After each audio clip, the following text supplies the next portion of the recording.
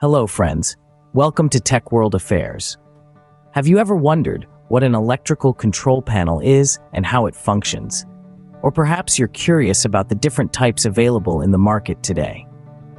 This video will offer some clarity on these intriguing topics. Firstly, an electrical control panel is a centralized hub of a building's electrical system. It's where the power source is divided into subsidiary circuits to distribute electricity throughout the building. It's like the brain of the electrical system, controlling all the operations and ensuring everything runs smoothly. There are several types of electrical control panels, each with its unique characteristics and functions. The main types include the main breaker panel, the main lug panel, and the transfer switches. The main breaker panel is perhaps the most common type of control panel. It houses a large circuit breaker that can interrupt the power to all the circuits at once. This is particularly useful during emergencies when all power needs to be shut off quickly.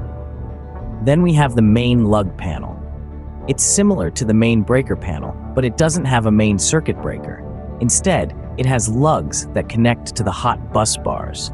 This type of panel is often used in situations where the power needs to be distributed to several locations, such as in industrial complexes or large commercial buildings. Our third type, the transfer switches, are used in buildings that have an alternative power source, like a generator. This type of control panel switches the power source from the main power supply to the generator when there's a power outage. Each of these control panels plays a vital role in the electrical systems they're part of. They ensure that the power is distributed correctly and safely, protecting the building and its occupants from electrical fires and other dangers. In summary, electrical control panels are the brains of a building's electrical system. They come in different types, including the main breaker panel, the main lug panel, and the transfer switches. These panels control the distribution of power, helping to keep your buildings and homes safe from electrical mishaps. Whether you're an electrical engineer or a curious individual, understanding the functionality and types of electrical control panels is crucial. It's not only about knowing how your home's electricity works, but also about being aware of the safety measures that are in place. We hope you found this video informative and enlightening.